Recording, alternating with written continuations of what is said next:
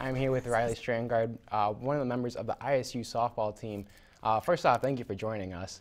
So you've had, so far this season, you've got to travel to all sorts of places. What has that been like so far this season? I mean, every year it's somewhere different. I feel like we really take advantage of our schedule and we play the best competition that there is out there. I mean, this past weekend we played Minnesota and I think they're in the top 10, and we always face Florida and in Michigan a couple times. So traveling to these warm places, we're playing a lot of competition, and it definitely pays off in the long run.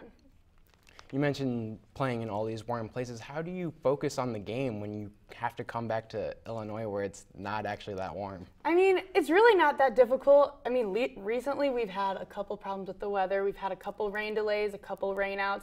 But I mean, once we're there, and we're just ready to play, and we try to play the best ball that we can. And I mean, we come back every Sunday night and we get a couple practices in, and then Wednesday we leave again. So it becomes pretty routine, and we get in the hang of things. Okay. Before the season started, you were named to the All-NBC preseason team. What kind of expectations do you set for yourself after hearing that? I mean, every year it's something different. I mean, there's different pitching that comes into the Valley, and there's just different competition, so you never know what your year is going to have.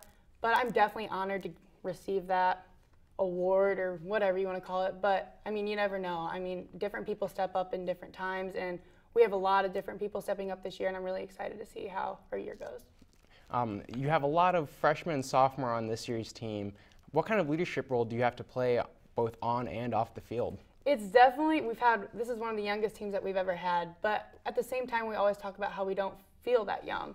A lot of our freshmen, they've come to campus and they just picked up on things really quickly, and our sophomores have too. I mean, they definitely know just the things now, and they are in the hang of things. And like I said, like, we are young in age, but we definitely work well together, and we have a really good team this year. You had a lot of success in high school, and then when you came to ISU, you got to make an impact right away. You got to start a couple games as a freshman. What was that like, being able to start right away and help the team out? I mean, I remember my first couple of games, I was really nervous. And after my first couple of games, you just kind of go out there saying, what do I have to lose, you know? Like, and you just play your hardest. And I mean, I think I got a couple lucky breaks here and there. And I don't know, it's just been a really smooth transition for me, and I'm very grateful for that. And I mean, hopefully this year we keep it going. So you had I was told that your team has a motto. Can you explain it and what it's about?